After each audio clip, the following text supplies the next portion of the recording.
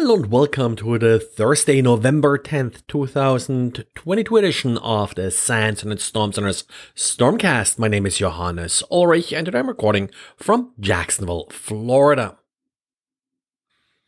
Not all ransomware is super sophisticated. Xavier ran into a ransomware sample that actually does just with Visual Basic for Application and PowerShell.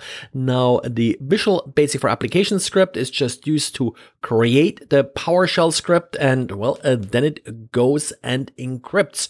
More details in the diary that Xavier published, but just in short, it uses ngrok.io, the cloud service that's used sort of to test APIs as a command and control server, which really means that all requests are being forwarded to another server that of course we don't know about. Also, this particular command control server, as well as the onion site mentioned in the ransomware note, are no longer available.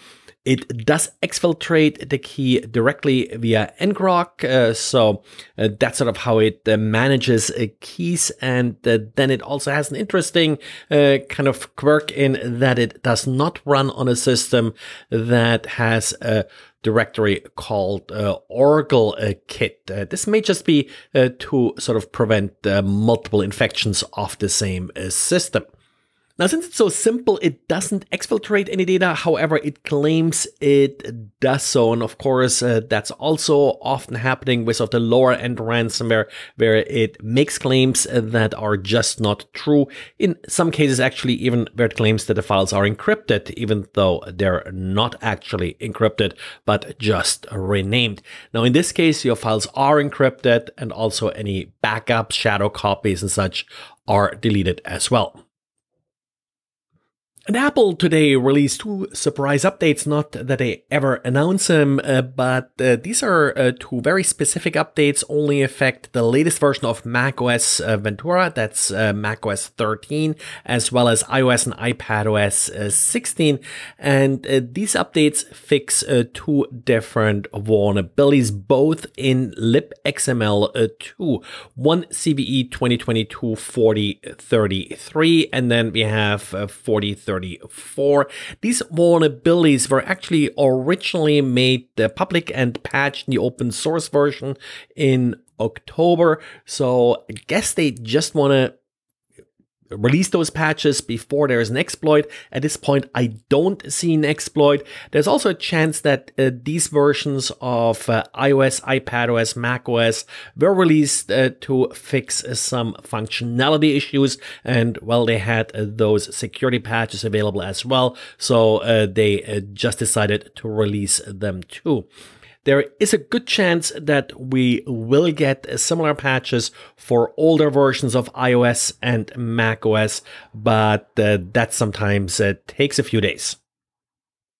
And if you're looking at your laptop and you find some drivers called Secure Backdoor or Secure Backdoor PEIM, would you be surprised? At least ESET security researchers were surprised when they saw that on Lenovo consumer laptops.